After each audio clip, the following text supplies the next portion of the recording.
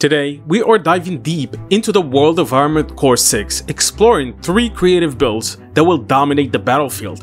We have 3 builds: a Shredder melee build, an overwhelming pile bunker build, and a devastating flamethrower build. If you're looking to crush your opponents in style, you've come to the right place. Let's get started.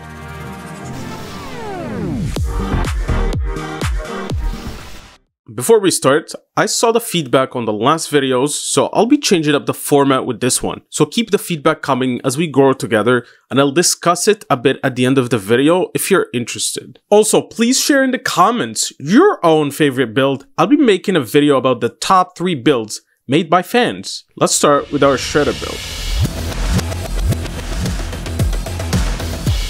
First up, we have the Shredder AC build, a lethal combination of speed and power designed for close quarter combat. This build is all about staggering your enemy while dealing devastating blows. It features a rapid firing machine gun to keep the stagger build up, a melee weapon that shreds opponent from range, and not 1 but 2 turrets for additional damage and stagger build up. Let's quickly go through the part choices. The legs are chosen for jump distance and drip. The arms are chosen to strike a balance between firearm specialization and melee specialization. The core is chosen to fit the overall build without being overweight. The head is chosen for the best stats all around. The gen is chosen to fit the needs of the build and spice it up from using coral gens in every build. The FCS is chosen to get faster lock-on time from melee range, aka below 100 meters. The booster is chosen for faster quick boost and longer thrusts, but they're up to you and up to your playstyle. What makes the Shredder AC build so deadly is its versatility. Whether you're facing a swarm of lighter mechs or a hulking tank, this build can adapt and conquer. And those turrets, they're not just for show, they pack a punch and keep your enemies on their toes. The turrets in combination with the human will build up stagger, and the melee will shred once the enemy is staggered. If the stagger bar is building up slowly, you can use your melee in between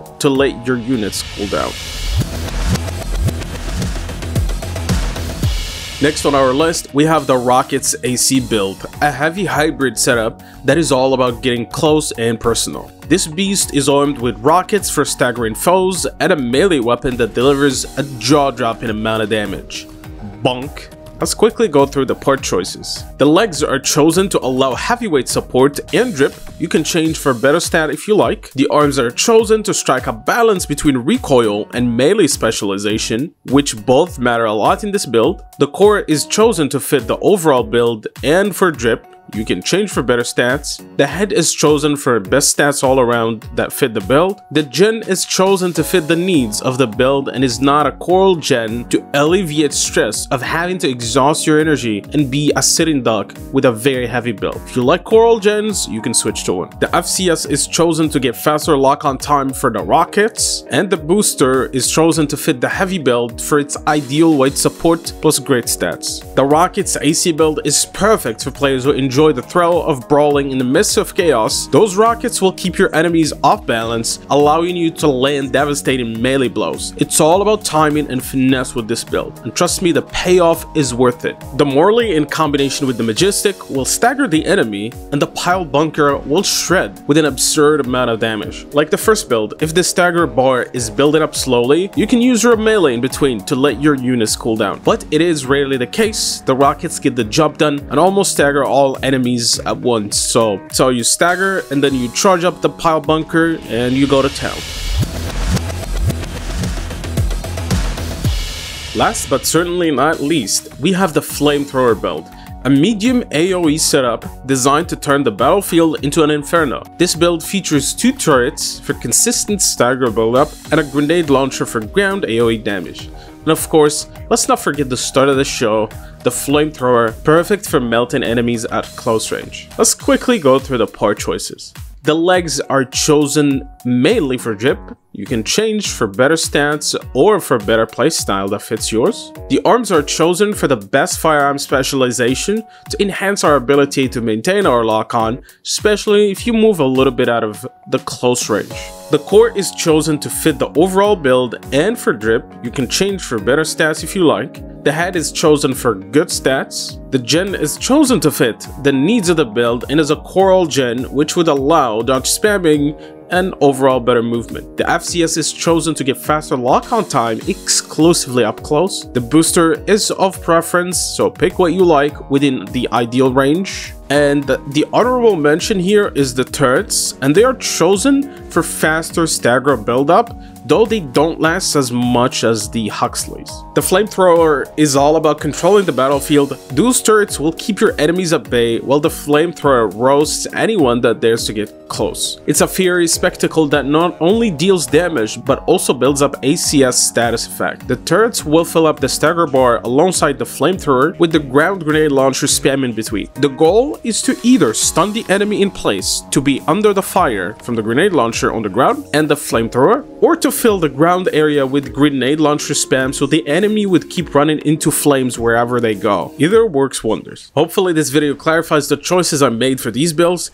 As you might have noticed, not all of them are stat driven.